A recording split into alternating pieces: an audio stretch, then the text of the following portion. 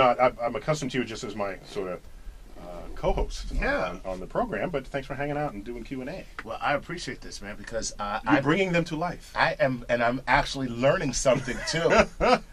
I got to tell you're like the Bill Cosby of science. You know what I mean? Hey, StarTalk Radio.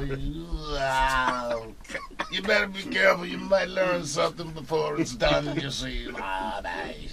Okay. Okay. So, speaking of learning something, okay, here's John Rowe with a question. All right, and I believe this is from Facebook. John says, how valid are the assumptions made in the Drake equation? Is it outdated? What would be the equation today? What would it be like given new parameters with the knowledge of today? And then he says, thanks. And here's what I got to say, John. What the hell is the Drake equation? Okay. So clearly our questioners are more scientifically literate than you, Chuck. This is true. All right. So, for Chuck and others who might not know about the Drake equation, there's a guy named Frank Drake, still alive, who's a big supporter of the search for extraterrestrial intelligence. And he proposed a way to think about the problem of, is there life, to think about the question, is there intelligent life elsewhere in the galaxy?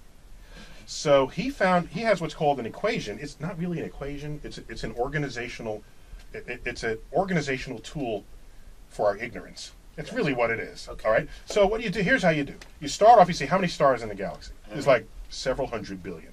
Let's pick a number. 400 billion. Okay. What fraction of those stars have planets?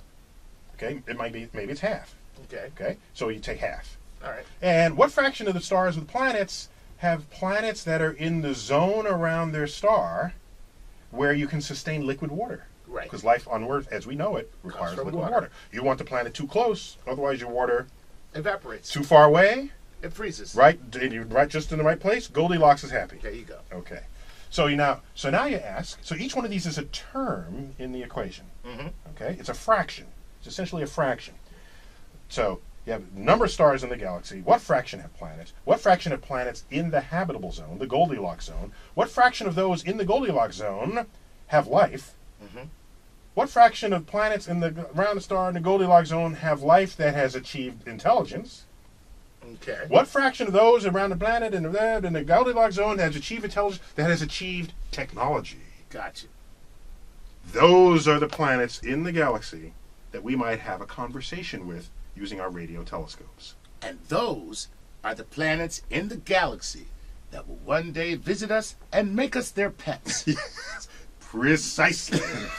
So in that equation, over the years, we've sent up telescopes, orbiting telescopes and spaceborne telescopes that have improved our estimates for what those fractions are. I got you. And not all of them were evenly known as each other. Mm-hmm. And the very last one is that the last couple remain uncertain. What fraction of planets have life? Right. What fraction of planets have intelligent life? Right. What fraction of planets with intelligent life have technology? Those are completely unknown, and you can just express your bias in what those fractions are. Is it 100%? Is it 1%? 1/10 of 1%? And so if you do this, even if you take pessimistic numbers, mm-hmm.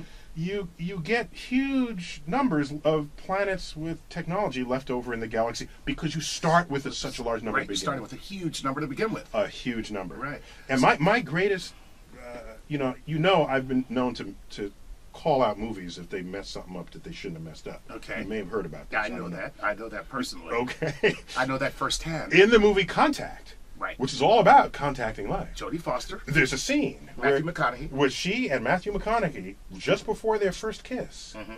she expresses her passion for the cosmos and says to him, if there were 100 billion stars in the galaxy, and they move a little closer, and only 1 in a million of those had planets. They get a little closer. And only 1 in a million of those with planets had life. And only 1 in a million of those with life had intelligent life. That still leaves millions of planets to explore. No.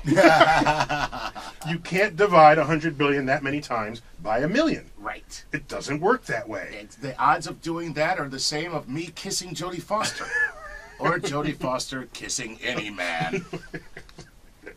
That's a different show. So true. So that's her. That was the movie's homage to the Drake equation. But Gotcha. they didn't happen to get that one right. So in answer to John's question, the Drake equation is unaffected completely by our technological advances and what we now know about the universe. I'm just saying the last three terms remain completely uncertain. Exactly. Because we yet to find another planet with life, so we can't do statistics on it.